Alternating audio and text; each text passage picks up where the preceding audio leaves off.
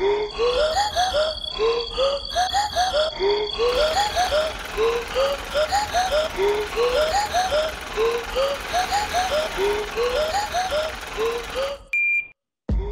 here's a checkmate. This is the checkmate. I want you to practice speaking to each piece. I want you to practice speaking to each piece because you close an I differently than you close a C.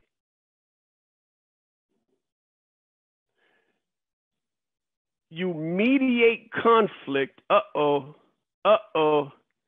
You you mediate conflict from a D, or you handle negotiation, or you handle objections from a D better.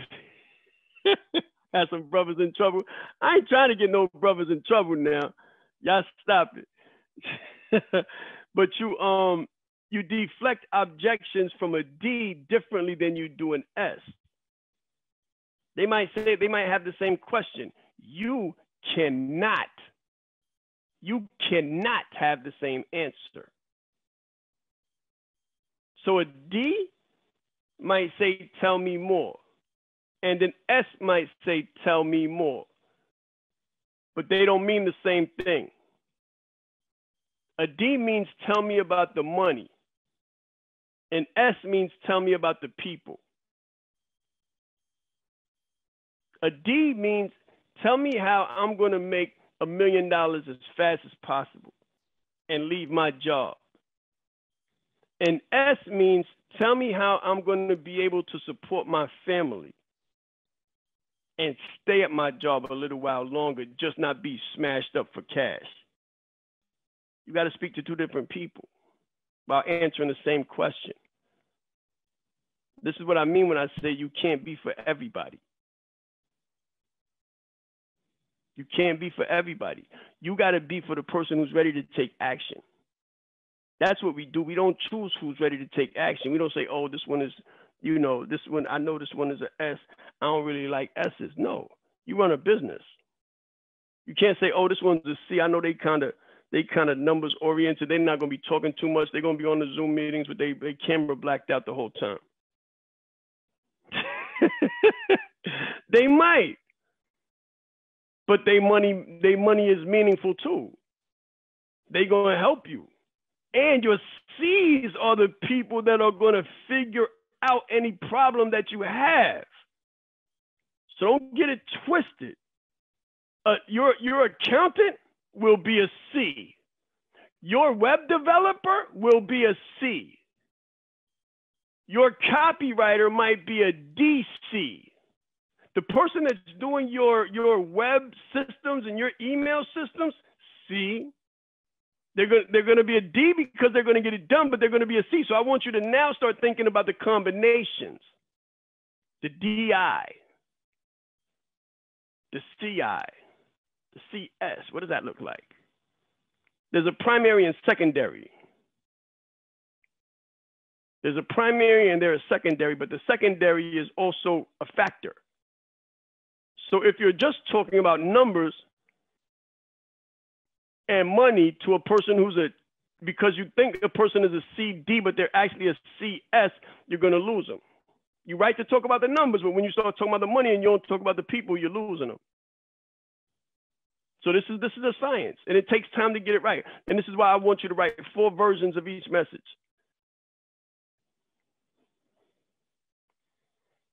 What do you mean, Shaan? I mean 4 versions of each message. I want you to practice writing an email to a D, to an I, to an S, and to a C. I want you to practice writing the same copy, the same message, the same post, but write it to attract a D, write it to attract an I, write it to attract an S, and write it to attract a C. You got one offer. So let's say you were selling a book. Selling a book about coaching. We're going to do this in a minute. Anyway, we're going to do this in a minute. Just give me a moment. I want you to realize that you're not the only person in the room. And this is this probably might be the most important sentence in the entire presentation. Stop talking to people the way you want to be talked to. Stop talking, let me say that slowly. Stop talking to people the way you want to be talked to. Get out of yourself. It's not about you. And I do want you to practice with each other, and I want you to role play. I told you we was going into that space. I told you we was going to have some fun. I told you we was going to have some fun. I want us to be able to practice, because that's the only way we get better. You don't get better in your head. Yeah, this means meeting them where they're at. Exactly. But I want you to practice it, because when you're speaking to somebody about the bread, you don't want to practice then. You understand? You don't want to practice when the money's on the line. You want to practice here. You want to practice in this community. You want to practice with other people who are learning just like you, so that when you win, they win, and when they win, you win, and then you begin to see that it makes sense. See, Victoria got to work. She got to work. And I don't mean to put her on the spot, but she got to work. And now she got to work because she went to work. So that proves that it works.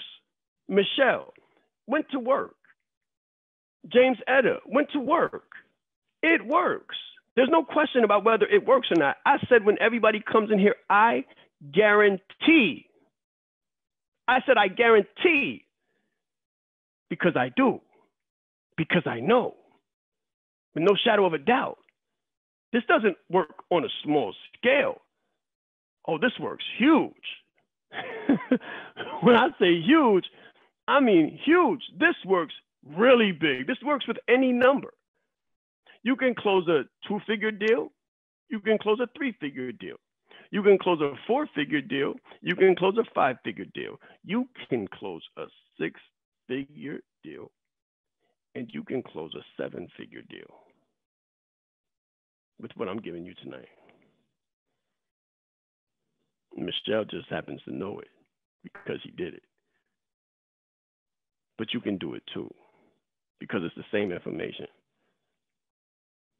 So I'm still panning out where and how we're going to do the role play.